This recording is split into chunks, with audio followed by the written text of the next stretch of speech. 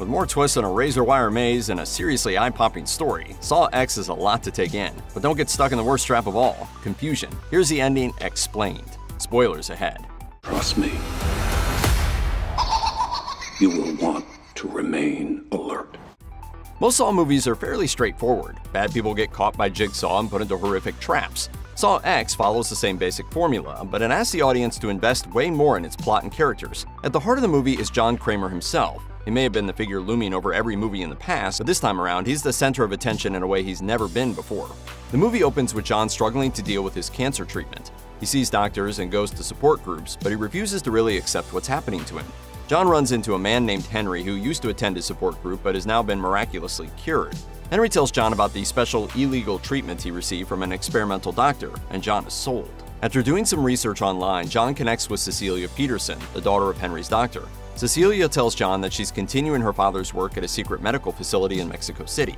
John wastes no time going there, but a few days after his treatment, he figures out that Cecilia faked his surgery and stole his money. Enraged, John taps into his inner Jigsaw and begins laying plans.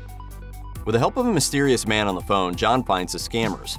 Amanda Young comes to Mexico to help John carry out his plans. They capture Valentina, Mateo, Gabriela, and Cecilia. While John and Amanda force everyone into their traps, another victim of the scam named Parker Sears shows up trying to get his money back. He's horrified by what he sees, but gets roped into John's games. Valentina and Mateo both die in their traps, but Gabriela manages to survive.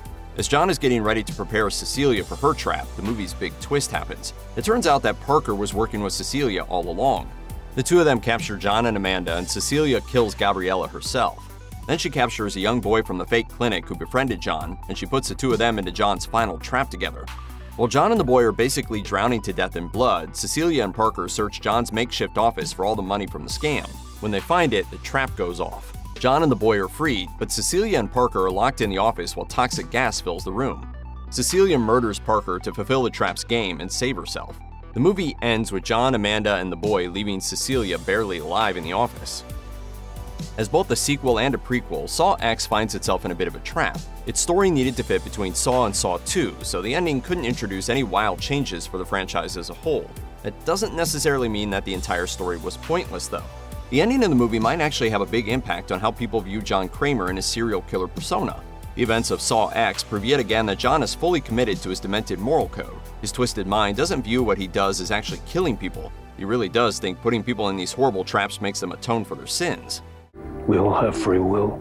When Cecilia kills Gabriela, John is horrified because he genuinely views her murder as different from his trap. Her victim never got a choice. When Cecilia takes things a step further by threatening a child, John is outraged. Whereas Cecilia is a true sociopath who cares about no one but herself, John is apparently able to form real connections with people. The ending of Saw X tries to show us that John isn't exactly a monster. That might be hard to swallow after nearly 2 decades of Saw movies, but who's to say that psychotic killers can't also have hearts of gold? The first Saw introduced the world to John Kramer, and he'd already racked up a concerning amount of victims by the time that movie ended. Jigsaw's methods were already getting attention, as established by the wall of newspaper clippings Detective Tapp had, but that doesn't necessarily mean that people all around the world would know who he was. We know that Jigsaw was a famous killer before the franchise had a chance to really get rolling. Near the end of Saw X, Cecilia spends some time gloating over the fact that she's now beat him twice, and her villainous monologue holds a little surprise. It turns out that Cecilia knows exactly who Jigsaw is. As a sociopath herself, Cecilia is a bit starstruck to be dealing with Jigsaw, and she's particularly delighted to have bested a famous serial killer. Maybe it isn't surprising that Jigsaw gained worldwide infamy so quickly. After all, there are hardly any other famed killers who use methods as specific and grotesque. Now, it's clear that John's reputation doesn't just help him acquire loyal acolytes, it also creates psychotic rivals for him to compete with. Henry is the man from John's support group who first told him about the secret cancer-curing treatment supposedly developed by Cecilia's father. After setting John on the course to Mexico City, Henry basically disappears from the movie. The back hour of the film is dedicated to John locking all the scam artists in gruesome traps, but Henry is nowhere to be seen. Only the most patient audience members get to find out what eventually happens to Henry. A man as smart as John Kramer isn't about to forget when someone has wronged him. A mid-credits scene reveals that John circled back to Henry after returning to the United States. John has Henry trapped in the very same bathroom from the original Saw. Henry has a nasty-looking bladed device strapped to his body, but the scene cuts to black before his game gets underway. Unless it's a plot hole, however, remember that in Saw 2, which is chronologically after Saw X, the remains of Adam and Zepp were still in the bathroom. Maybe Henry made it out after all. You don't need to understand the entire Saw franchise timeline to follow what's happening in Saw X. A newcomer to the franchise could still enjoy the movie, though they might walk away with a few questions about how John's associates fit into the story. But even franchise superfans might have some questions about how Saw X factors into the larger timeline. Saw X is set between the events of Saw and Saw 2, but there are a few moments in the movie that seemingly confuse that chronology, but may actually have explanations. After getting his fake treatment, John is doodling in his notebook, working on a sketch of the rack from Saw 3, and because he scraps the drawing, it makes sense why the trap doesn't appear in the franchise right away. In the movie's mid-credit scene, John is back in the room from Saw, and it does seem strange that he would return to a place that could potentially be considered an active crime scene by investigators. The actual explanation is that there is very little time between the events of Saw and Saw X, so John apparently still has his old workshops available to him. This movie happens weeks after the end of Saw 1. Saw X happens over the course of only a few days, and that might explain why this story from John's past has never been alluded to before now. It's a blip in his entire murderous timeline, although an eventful one. John wouldn't have been able to pull off his scheme in Mexico City without help. Amanda Young, one of John's acolytes, gets some time in the limelight, but John's other collaborator is a bit more mysterious. On multiple occasions throughout the film, John gets on the phone and asks someone on the other end to help him locate one of the scam artists. A man's voice replies, but it doesn't say much, and even the most hardcore Saw fans might not have recognized the character from the voice alone. The mid-credits scene finally puts him on screen, and it turns out to be Hoffman, a man with whom longtime Saw fans are intimately familiar. Hoffman has had an extremely important role in the series.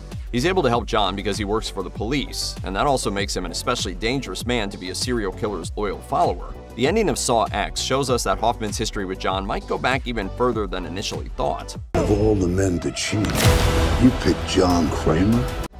As far as the story is concerned, Saw X makes some revolutionary changes to the franchise's formula. Because it's set between the events of two previous movies, it really isn't able to tread much new ground, and doesn't do very much to set up yet another installment in the series. Technically, it already has a sequel in Saw 2. In fact, because the movie spends so much effort returning to the franchise's roots and exploring the inner mindset of John Kramer, it would actually make for a pretty great send-off to the entire series. Chances are good that Saw X won't be the end of the franchise, though. While the in-universe future of Saw may very much be a mystery, it's pretty clear that the franchise still has some life left in it. Upon release, Saw X is the best reviewed movie in the entire series, and the first movie in the series to get a positive score on Rotten Tomatoes. That could mean Saw is turning a new leaf, and there could be a slew of critically successful movies yet to come. Ultimately, like everything else in the movie business, the future of Saw depends on how much money it can generate. If enough fans spend their hard-earned cash catching Saw X, you can be sure there'll be more Jigsaw to come.